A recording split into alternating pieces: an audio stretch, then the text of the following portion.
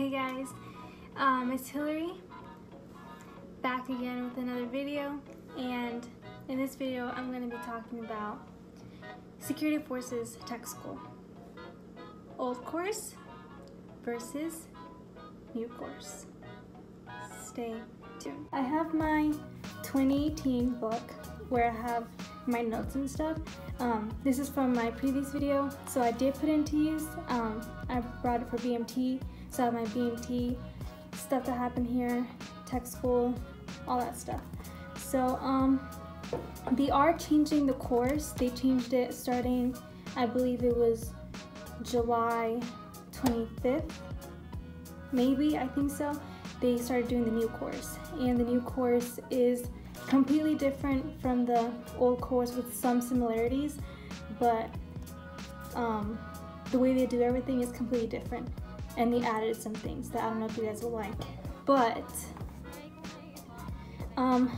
how it was before with the old course, it used to be SAT week for a week, which basically you run around and you do nothing. You just have a bunch of briefings and you get treated like BMT, so it's like a lot like BMT. You get yelled at by these SAT pushers. I don't know why I went SAT pushers, but they act scary, but they're really not. They're just like trying to do their job and stuff. So so that's SAT week.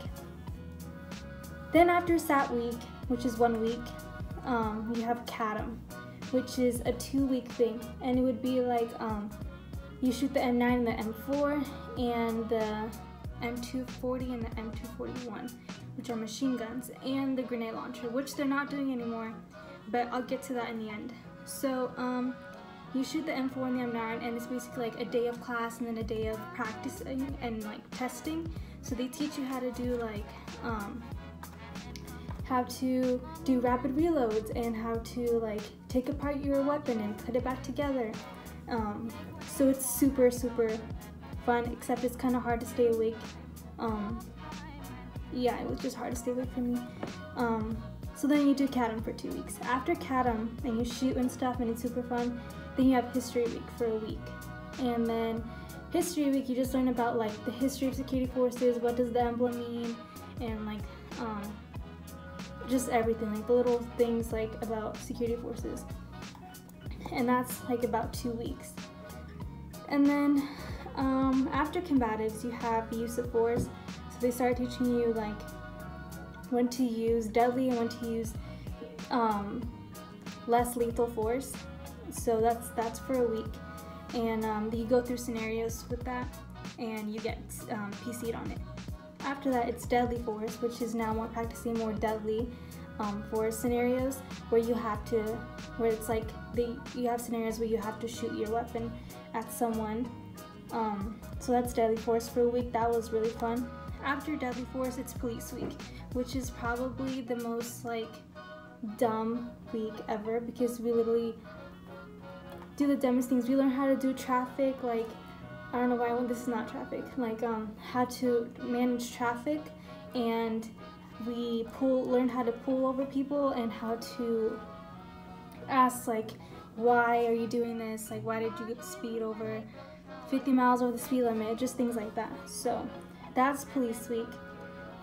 Then after police week, you get the luxury of going to Camp Bullis for 3 whole weeks.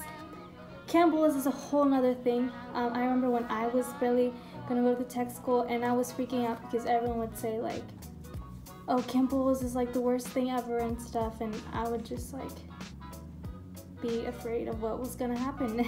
But it wasn't bad. I mean, it was bad, but it wasn't bad. So if you want to know what that's like, I have like individual like notes on what happened every day. So if you want, I can share that with you. But Camp Bullis is for 3 weeks. Then after Bullis and you make it, congratulations, you made it. And then it's nukes. So you learn about nuke stuff, and that's the thing like you're not allowed to talk about with other people. And then you have the flight line, and then you graduate.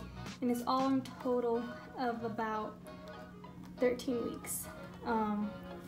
I completed my tech school June 29th with Team 16, and that was about 2 months ago.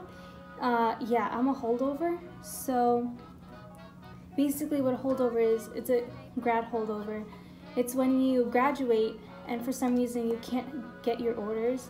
You need your orders to leave tech school, and there's different reasons why people can be a holdover. My security clearance is not determined, so I am a holdover for about 2 months. All my friends are like at their bases and stuff, and I'm still here in tech school, which is like fine. I'm trying to be positive and stuff, but yeah, that was like 2 months ago. Only certain people get to be holdovers, so don't get scared. You're gonna be stuck here for 2 months.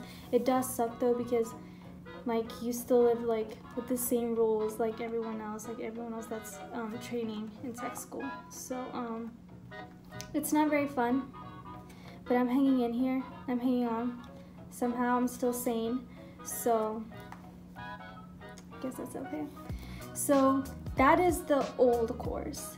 The new course is like you get OC sprayed now, and I heard you don't even get certified if you get OC sprayed. It's just like so you know how it feels like kind of thing. So you might still have to get OC sprayed when you get to your base, because everyone gets OC sprayed when they get to their base, depending on which base.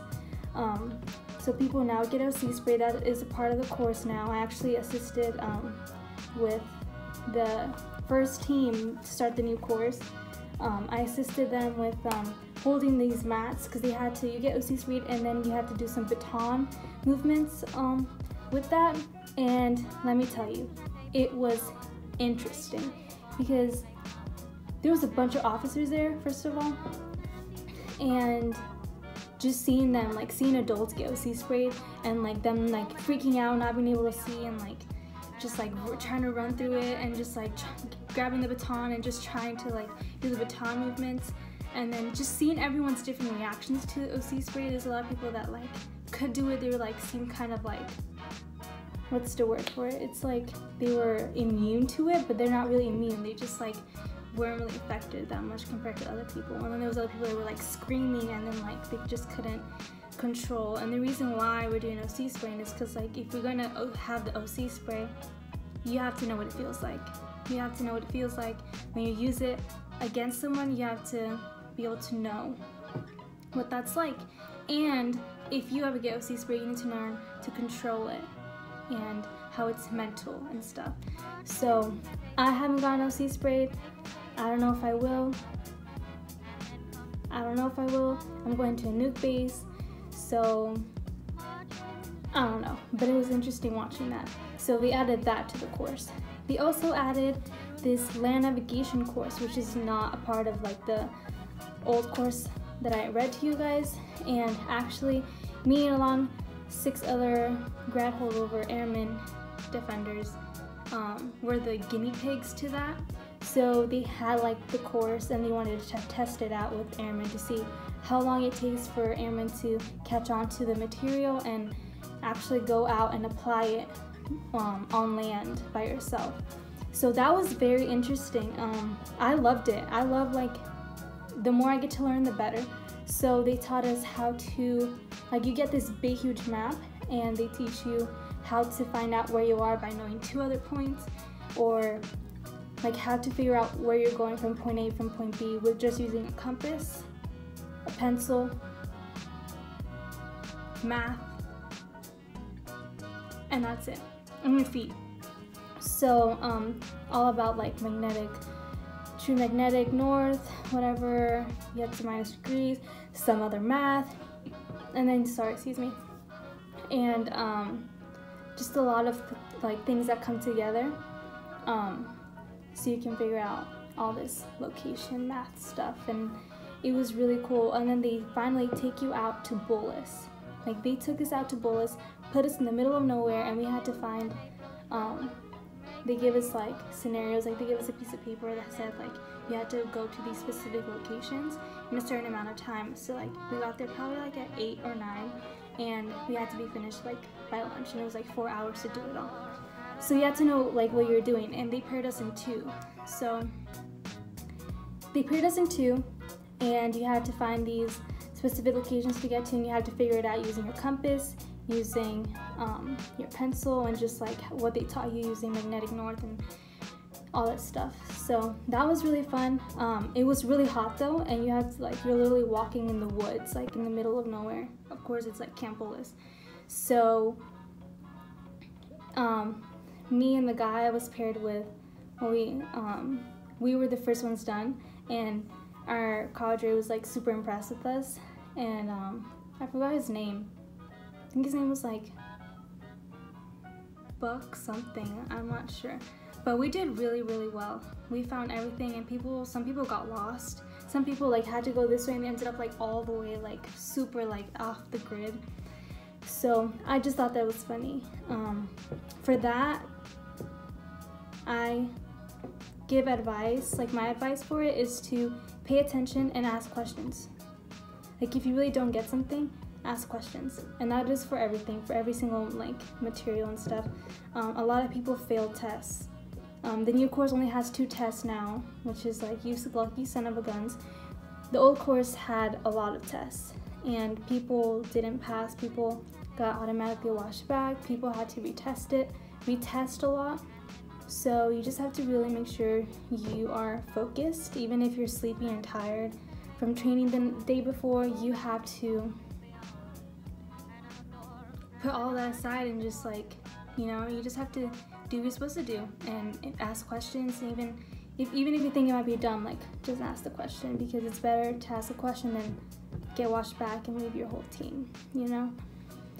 So I have a few friends that are in the new course, and I'm gonna try to get them to like, cause like this new course thing, they're just trying it out right now with the new team.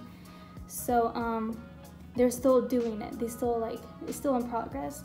So we haven't had one team that has successfully finished the new course, but I can bring someone in and like maybe like interview them, and like maybe if you guys want to like have specific questions about the new course, you guys can like, you know, you guys can like leave questions, and then I'll ask like it's the other person that's doing the new course, and that way you guys have answers, because old course, that's me, but the new course, they're not doing it anymore. The old course, they're not doing it anymore. So yeah, if you guys have any questions about anything, you guys can ask me for sure. I have a whole bunch of time in my hands, because obviously I'm a grad holdover, which sucks. You guys have questions about SAP pushing, about the new course, just like, you know, ask me and I will get you the answers. I will literally get you every answer. So that is it for this video. It's been long enough. So I'll see you guys in my next video. Thank you for watching. Make sure to like and subscribe, and that's it. So I'll see you in my next video.